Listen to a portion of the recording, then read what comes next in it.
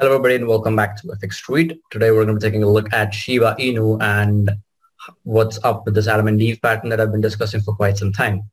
But before we actually get into that, please head on over to our YouTube channel and hit the subscribe button. You can also follow us on Twitter at FXS Crypto and myself at Mangeko with a 0 at the end. Right, so man, this is really sad considering how if this setup would have played out perfectly, you would have had a good chance to almost double your capital if you just bought spot, and more than that if you were trading futures for Shiba Inu. So not only did we not breach this daily demand zone here, I think we have already invalidated this. We're kind of getting close to invalidating this Adam and Eve pattern, so I think a clear invalidation of this pattern would occur if we get a daily close below 0.40211. Right? I think that stance for me has pretty much remained the same, but for now, due to this premature retracement or pullback or correction, whatever you want to call this, it's kind of reduced the probability of an upswing right now. Right? So let me just take this off. Now I was actually checking if there was Nope, I was hoping there was some sort of a bearish setup here, so which could help me scalp. But for now, none of that exists.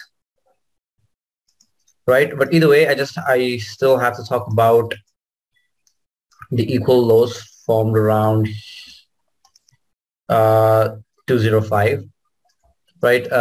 So obviously, like I mentioned, if we get a daily close below 211, it would invalidate the bullish thesis.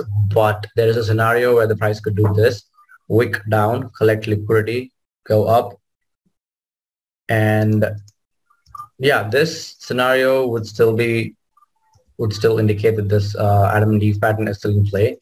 But yeah, I'm not sure if this is going to happen considering how Bitcoin has already dropped quite a bit over the last week or so. So this is just an extreme case scenario, which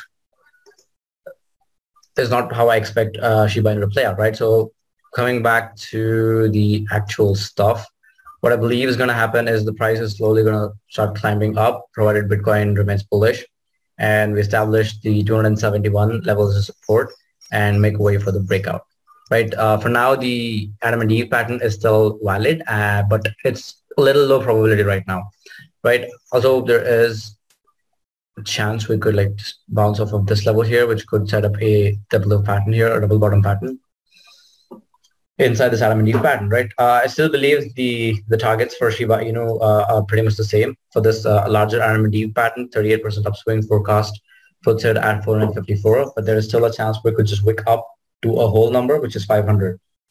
So everything pretty much remains the same. Just watch out for a retest of this 211 support level. That's all I have to say. But if we get a daily close below that, there's obviously going to be a liquidity run below 204.